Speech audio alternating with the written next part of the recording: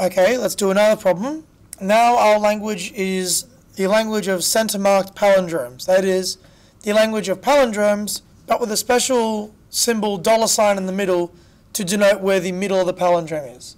If you didn't have the $sign here, so just the regular set of palindromes, a deterministic pushdown automata wouldn't actually be able to recognize it. And the reason is it has to sort of guess where the middle of the string is. It has to at some point decide to stop pushing things and start popping things. And if you're partway through a palindrome, you don't know if you're at the halfway point yet or not. But because this is center marked, we can do this. We just keep pushing things for W till we get $sign, and then start popping, matching ones for ones, zeros for zeros, and then if we can't, we fail. So from Q0, read no input, stack is empty, push the special symbol, go to Q1. And so what do I want to do here? Well, what can this language be? I guess it can be one of a few things. It can be just a $sign by itself. It can be $0, $0, $1, $1, $1, $0, $0, 1, and then so on and so forth. So if we see a $sign, we should immediately accept. So see a $sign, see the end of stack symbol S, pop, and then go to an accepting state immediately. If not, whatever symbol's on there, we have to push, and then we're going to continue pushing things. So we'll go to Q3. If I see a 1 on the input and a S on the stack, push 1S.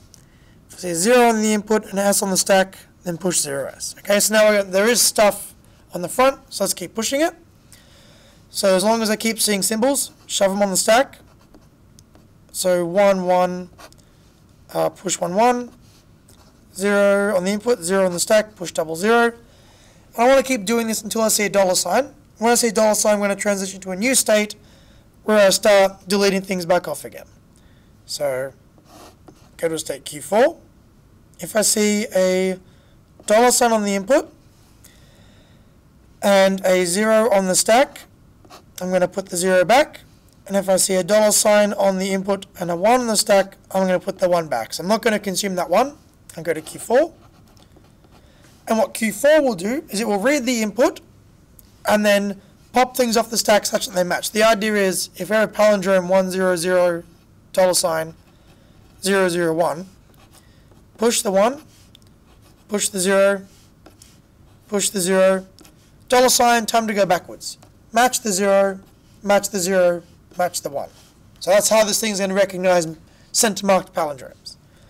So you've seen the $sign, we're at the halfway mark, so let's start popping things. 0 on input, 0 on stack, gobble them both up.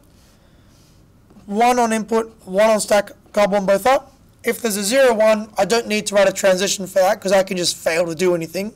If I ever get stuck, that means I reject. So I don't have to explicitly write those cases. Alright, and then what else? Right, when do I accept? When the input is empty and I see S. Input is empty and I can see S, eat the S, and then go to an accepting state Q5, or really go back down to Q2, I guess. So, C, consume no input, C, empty, stack S, eat the S, and then go to Q2. There we go. Let's do a trace of this, and we'll do a trace for an accepting string and a trace for a rejecting string. So what's an accepting string? 1 0 $0 1. What's a rejecting string? 1 0 $1 0. So let's try this one first. Q0 1 0 $0 1 Z. Consume no input, read the Z, push SZ, and then go to Q1. Q1 1 0 $0 1 SZ. Can I say $sign immediately? No. So if I see a 1 and the start symbol, push the 1 on the stack. And then go to Q3. So Q3, 0 $0 1 1SZ. Okay. Oh, these symbols don't have to match necessarily. So what I should have said is, regardless of what's on the stack, push it back. So 0 on the input, 0 on the stack, push both zeros. 1 on the input, 1 on the stack, push both ones. 0 in the input, 1 in the stack. Put the 0 and the 1 back in the same order. 1, 0, 1, 0. So a 0 on the input and a 1 on the stack. Pop the 1 and then push 0, 1. So we're basically putting the 1 back and putting the 0 on top. Now go back to Q3. It's really good to do these traces. You can spot errors in your machine just as I did then. Okay?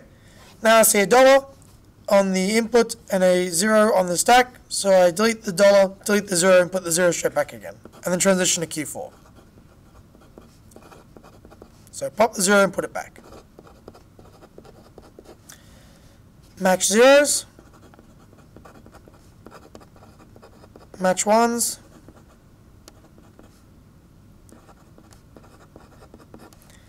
I see an S on the input stack, so I take an epsilon transition to Q2 and I accept. Accept. Okay, cool. Now let's try rejecting. So we do the same thing again. I'll skip a few steps and get down to here. So Q3 $10, 0, 1 as said. Because the initial prefix is the same, the behavior is going to be the same because it's deterministic. Then what would we have done from this stage? So you pop the dollar. So I'm in Q3, 1 on the input, 1 on the stack. I'm in Q4, I beg your pardon. 1 on the input, 1 on the stack, 1 on the input, 0 on the stack, I beg your pardon. What do? Ah, shoot. Doesn't look like there's anything I can do, right? I can't read a 1, 1, can't read a 0, 0, and I can't take this epsilon transition because it requires an S on the stack. And I've got a 0 on the stack, so I can't do nothing, so I reject. Okay? Accepted, rejected.